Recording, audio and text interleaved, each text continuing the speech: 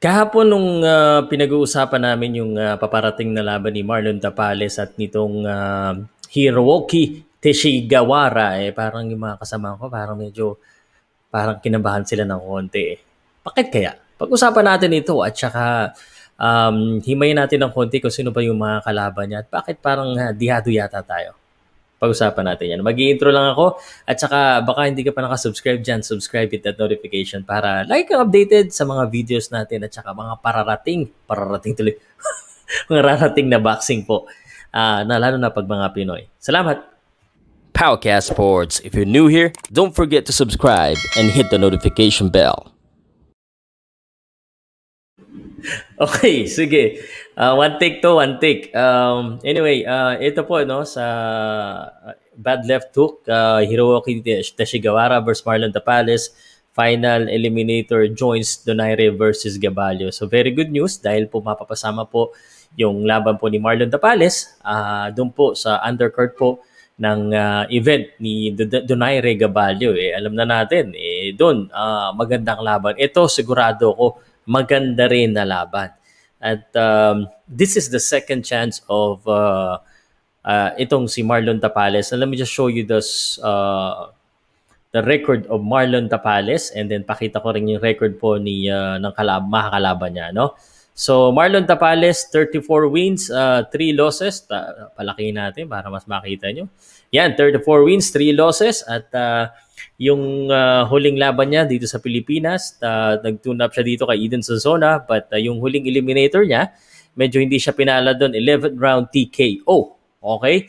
Yung kanyang talo po ay kay David Sanchez, matagal na yun, 114, and then the other one was when he was still 112. So, atong si Marlon Tapales, dekalidad po ito na boksingero, hindi ito basta-basta. And he has been a world champion. Pero, yung mga kalaban niya, bakit naman medyo kinabahan daw at sabi nung iba, medyo dihado daw tayo dito.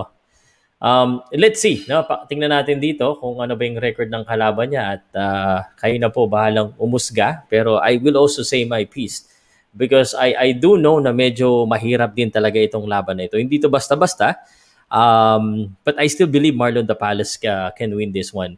22 wins, 2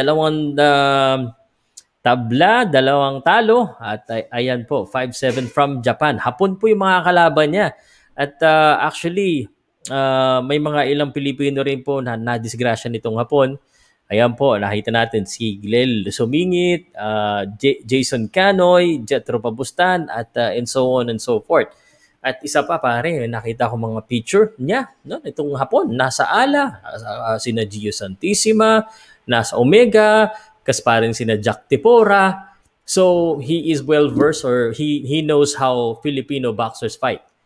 So, then yes, it's true. It's not gonna be an easy fight, no? But it's not gonna be an easy fight for both boxers. Kasi Marlon Tapales is also, kumbaga, one of our bright spot. Ang dami kong kakilala na high regards ang tingin nila kay Marlon Tapales. And me too, high regard talaga. I think there was just some issue in his last fight in New York, no? But this time around, I feel Marlon Tapales is gonna take this one now. This is his second chance. Nandun na siya sa California. The fight is gonna be in California. So hopefully there's no issue with regards to the weather and other outside of boxing.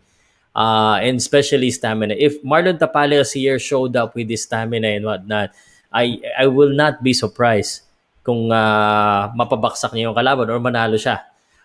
I think Marlon Tapales nakikita ko mga training session and we'll have an interview with him soon. I know that he's really motivated and inspired for this one.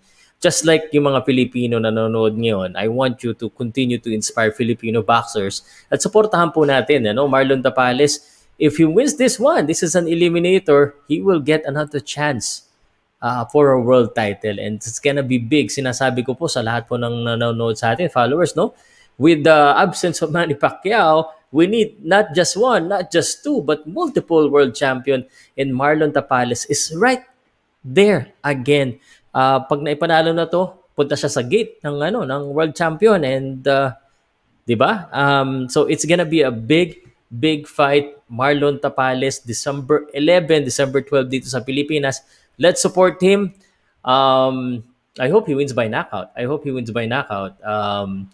It's just that if I'm gonna wish, di ba, mag-wish na rin ako, knockout na, para sure ball, kaysa naman umabot pa ng desisyon. So, let me know what you think. What's your comment? Dihado ba? Llamado pa? Regardless of what you say, no? Kung kayo ay tingin nyo, llamado, tingin nyo dihado, basta, suporta lang po tayo at panoodin natin yung laban. Yun ang pinakamalaga. Para mag-enjoy tayo lahat. Salamat po. Salud, Powcast Sports. Thank you ulit sa pakikinig sa akin. Powcast Sports. If you're new here, don't forget to subscribe and hit the notification bell.